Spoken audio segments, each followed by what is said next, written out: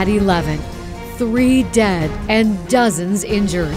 An Amtrak train taking a new route from Seattle to Portland for the first time tumbles off the tracks and into traffic on I-5. We got cars everywhere and down onto the highway. Passengers thrown across train cars, some barely able to walk away. Survivors describe the chaos as they scrambled to get out. Talk about right place, right time. A Portland doctor was driving to Seattle this morning and jumped in to help at the scene of the crash. How he was able to help the victims. So we as humans always want to have those answers. You can be assured we're going to get those answers. And Washington Governor Jay Inslee promises answers to the big question, why did this happen? Your news starts now. First tonight, we are following the latest developments in that Amtrak train derailment in DuPont, Washington, near Olympia. 3 people are dead. 72 were taken to hospitals. 13 of the 14 train cars derailed, sending some crashing down onto I-5. Southbound lanes of I-5 will stay closed through commuting hours tomorrow.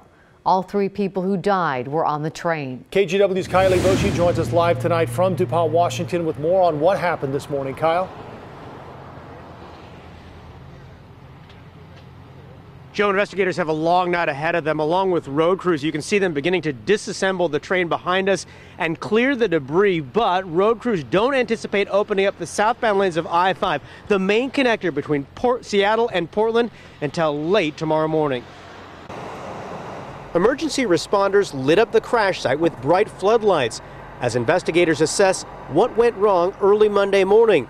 3 people died and dozens were injured, including 10 seriously, after an Amtrak train derailed near Olympia. I thought, we derailed. We derailed. We came off the rails. When glass and shattered and people are flying, you know, you're like, oh my God, this is real. At 7:33, the Amtrak passenger train bound for Portland jumped the tracks, spilling off a bridge onto Interstate 5. We are on the ground. This is the radio call from Amtrak moments after the crash. Hey guys, what happened? We were coming around the corner to take the bridge over I-5 there, right north into Squally, and we went on the ground. Okay, are you, is everybody okay? I'm still figuring that out. We got cars everywhere and down onto the highway. This was the inaugural run of Amtrak train number 501, which left Seattle for Portland.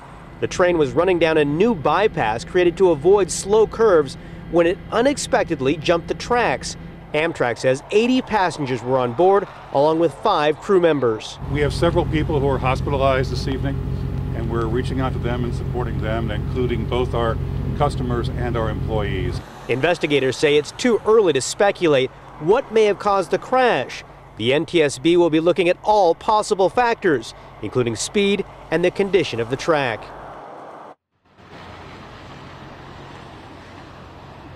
And we're told federal investigators are already on the ground here. Additionally, a specially trained NTSB team from Washington, D.C. is flying in late this evening to examine the scene. Back to you. Kyle Boshi live for us tonight near Olympia. Kyle, thank you for that report. As Kyle mentioned, dozens of people were hurt in the derailment, some so badly they had to be rushed to the hospital. Others were able to walk away with only scrapes and bruises. KGW's Mike Benner is live for us tonight at Union Station with more of their stories. Mike? Well, Joe, Amtrak train 501 was destined for Portland's Union Station, but as we know by now, it did not make it. It derailed more than 125 miles to the north of here, leaving those who survived with stories that are difficult to fathom. A lot of tossing and squealing and rattling of the train. From his hospital bed, Charlie Hebner describes the moment Amtrak train 501 jumped the tracks. It kind of got dark, and I found myself on the floor. Hebner, one of more than 75 passengers on board, is a train enthusiast who couldn't miss the inaugural run between Seattle and Portland, just like Anthony Raimondi. The unfortunate part is the loss of life. The retired Amtrak employee was sitting near the front of the train when it suddenly derailed northeast of Olympia. Things just started to tip over and as it was going around, and then all of a sudden just ended up on the side and everything went dark and stuff started flying around, and that was it, and then it stopped. With the help of a fellow passenger, Raimondi climbed out a window. I could hear people screaming and stuff in the other parts. No question about it, this will stick with Raimondi forever, and he is not alone. It was crazy. It kind of felt like just like the end of the world. Emma Schaefer goes to school in the Seattle area. She was taking the train to Portland for the holidays. Like you'd just come out of like, I don't know, like a nuclear bunker, and you're just like standing amongst all this wreckage. Wreckage that still wasn't clear by nightfall. Then again, not every day does a train derail, killing 3 and injuring dozens more. I thought, we derailed. We derailed. We came off the rails, I could tell. But others were in utter disbelief, like Charlie Hebner and his wife, who was riding alongside him. Maybe I should stay off trains. And Beverly and Charlie Hebner were released from the hospital this afternoon. That, of course, good news. We're hoping others who were hospitalized get the okay to go home soon as well. Back to you. We certainly all hope that. Thank you, Mike. Among the people helping the injured was a neurosurgeon from OHSU. Dr. Nathan Selden and his son were on their way to Seattle when they saw the crash and stopped to help. And we saw fire engines and ambulances with full sirens going the wrong way up the other side very, very fast, and realized something pretty dramatic had happened up ahead of us. They pulled off the road and Dr. Selden asked if he could help. First responders directed him to the triage tent just a few yards away from the wreckage.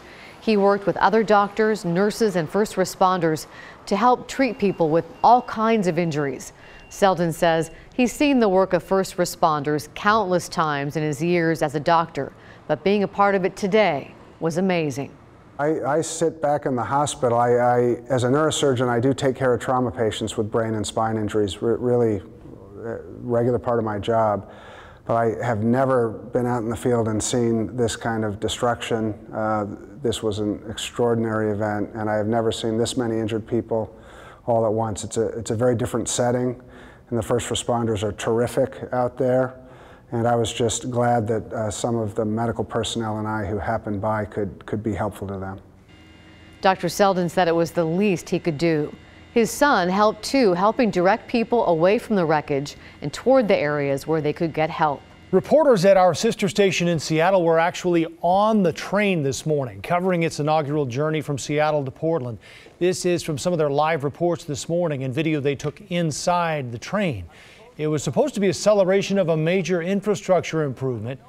The crew got off the train at 7:15 at the Tacoma stop, just minutes before it derailed. I mean, there was every type of person on board this train this morning. You had the rail enthusiasts who wanted to be a part of history. You had the work commuters who were trying to get to the office. You had the young people who were potentially going home after maybe a college semester. And now this. Well, you can hear Alex Rozier was shaken there from King 5 in Seattle. He said it's been a rough day coming to terms with what happened, and he says he continues to worry about a lot of the people he interviewed this morning before that derailment. 4 Amtrak cars derailed on the Cascades route back in July. This is video from that crash when the cars derailed in Steilacoom near the Chambers Bay Golf Course. 4 of the train's 15 cars derailed along the old train route.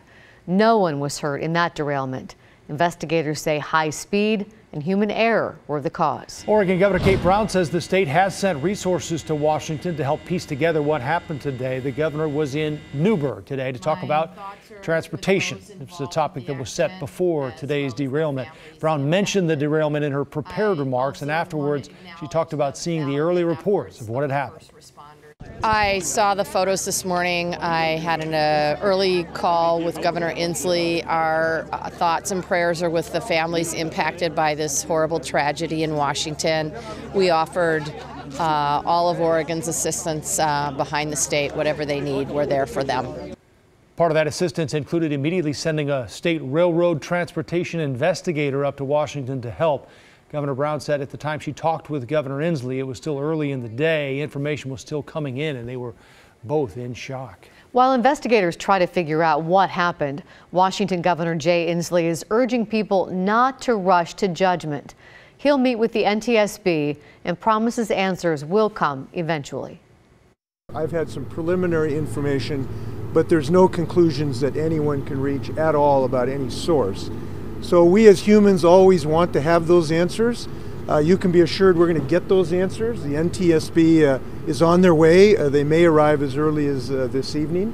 and we will make sure that every agency gets to the bottom of what happened. But Governor Inslee declared a state of emergency in Washington. President Trump tweeted about what happened. Even though these tracks are brand new, the president said, quote, "This shows more than ever why our soon-to-be submitted infrastructure plan must be approved quickly. $7 trillion spent in the Middle East while our roads, bridges, tunnels, railways, and more crumble. Not for long." Then in a second tweet, he offered thoughts and prayers to the victims. WashDOT says the southbound lanes on I-5 won't reopen until at least tomorrow morning, and that leaves a lot of drivers searching for a new route southbound from Seattle past Olympia. The Washington Department of Transportation does have some suggestions, but neither will be very direct or fast. The first is taking SR 16 to SR 3. That's estimated to take at least an hour and a half, and that's without any traffic. But that is still better than the alternatives. WashDOT says they saw significant backups this afternoon along SR 507 and SR 7, and they do not recommend travelers take SR 302. They said that route took more than 2 hours today. If you want to fly instead of drive, Alaska Airlines is dropping the price of tickets between Portland and Seattle tonight and tomorrow. The price changes when you add the flight to your card and go to check out. Flights are selling out quickly. One traveler we talked to today said she had to call Alaska to get a seat on a flight. This is a developing situation, and we will continue to bring you updates overnight as we learn them. Our live coverage will continue tomorrow at 4:30 a.m. on KGW News at sunrise and always on KGW.com. Still ahead, a fight is brewing over a homeless shelter on Southeast Foster Road. The concerns neighbors brought up tonight at a PAC meeting. Plus, Senator Jeff Merkley says someone submitted fake comments to the FCC against net neutrality under his name. Now you can find out if online scammers used your name coming up. And with a very December-like storm on the way for a change, heavy snow coming to the Cascades. Right now, though, the rain has lifted north and it's warm outside. We'll show you how warm and then how cold it's going to get, plus a quick look, first look at Christmas.